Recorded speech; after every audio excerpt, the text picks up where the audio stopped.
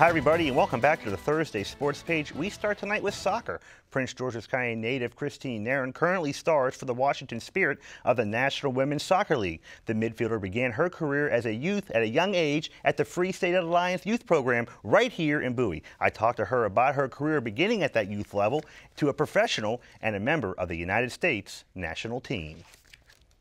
My club team was the best in the state. We won state cup a bunch of times, so just to be able to have that quality of training day in and day out just, is just the platform for me to succeed. So the credit goes all to the boys and girls that I played with and, just got me where I am today. Okay, so from Free State, you off to high school at Archbishop Spalding and then to college at Penn State. Talk about playing at high school and in college and some memorable moments for you there.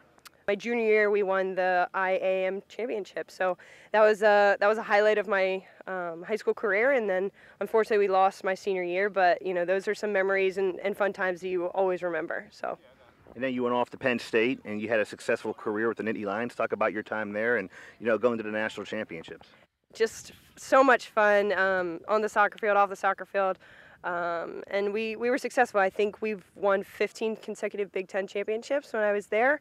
And my senior year, we got to the national championship, and that was the first time in program history. So that's definitely something that I'm proud of. And talk about making that jump from college to the professional ranks in your professional career to date.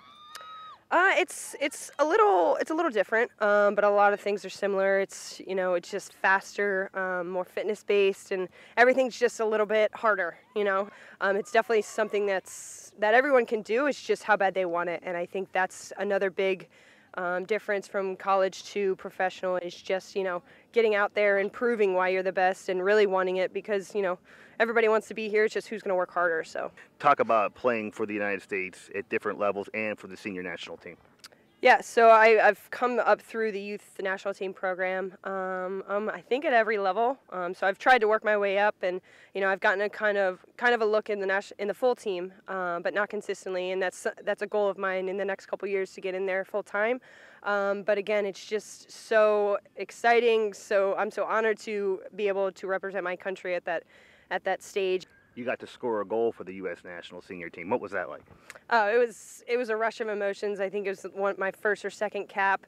So just getting on the field was a huge accomplishment for me, and to just put on that jersey is just something that I would never forget and something I strive for each and every day. So just getting on there, getting my touches in, and fortunate enough to put the ball in the back of the net was just the icing on top of it.